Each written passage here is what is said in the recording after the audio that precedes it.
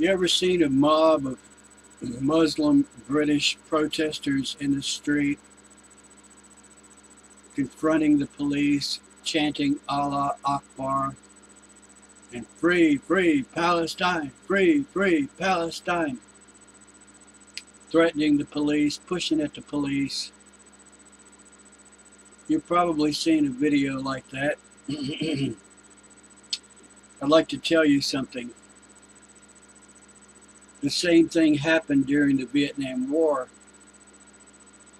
American students, young people of draft age, 18, 19, 20, were instigated in the same way as these Palestinians, by the same people, for the same reason. And these instigators of this violence, this protest, dissent, yelling, confrontation, the instigators of this trouble also instigated labor riots. Before that, they infiltrated labor unions. The same instigators who infiltrated labor unions, which often resulted in confrontations with the police, instigated the Vietnam War protests as well. And today they are instigating Muslims, radicalizing, helping to radicalize Muslims, along with those so-called clerics, whether they call them mullahs or muftis or sheiks or whoever, the dudes with the turbans. No disrespect to any particular religion, and no offense to any particular ethnic group. I am pointing out the party that is behind this trouble. I am against this party that instigated labor riots back in the 20s and 30s and 40s, who instigated war protests repeatedly, but especially during the Vietnam War years.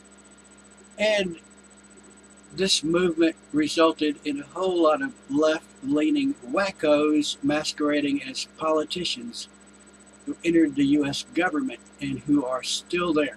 And they also entered the schools and the colleges and the media. Behind all this rot, all this filth, all this insanity is the damnable communist movement, Marxists, socialist, communist, whatever you want to call them. Sickos.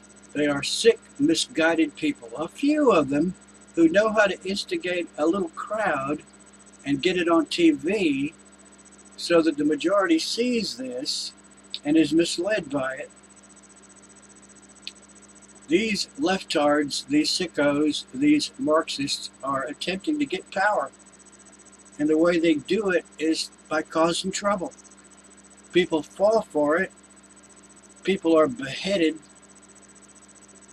Innocent students and guilty students are shot by National Guardsmen.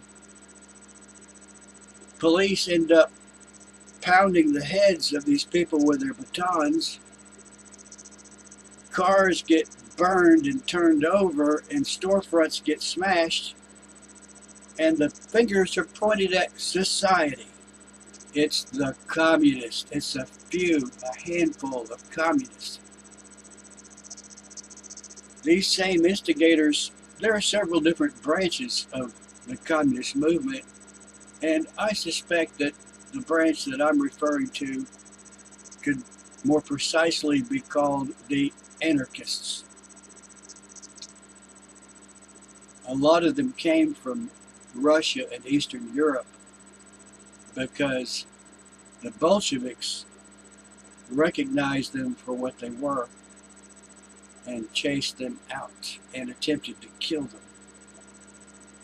I don't know what branch of communism Trotsky was, but he was exiled He lived in Europe for a while. He lived in Mexico for a while. He was popular among certain communists in the United States until he was assassinated on the orders of Stalin. The whole communist movement, which will include Hitler.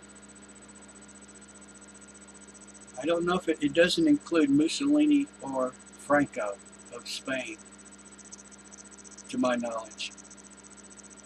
But the Bolsheviks were Marxist, communist, socialist, sickos, criminals, twisted people, psychotic. And of course the Nazis were too. This is a madness. It's an insanity that is injected into society, which destabilizes and makes the society ill. Let's zero in on the cause, on the instigators, the few madmen who are yanking our chains, pushing our buttons, causing us to hate another group who has frankly been put up against us, just like people who fight pit bulls. Neither dog is guilty. They're provoked. They're instigated. They are instinctive. They're not thinking. It's not logical. It's all a reaction. And that's what these sickos love. They love to see one group fighting the other group. They instigate trouble among groups. They instigate trouble among races. They are indeed, and also, as you might suspect, behind the civil rights movement. With some exceptions, I don't believe Martin Luther King was a hardcore Marxist. They would love to have gotten him on their side. I don't think they succeeded. These Marxists are behind most of the CRAP that you see going on in the world for the past at least 100 years.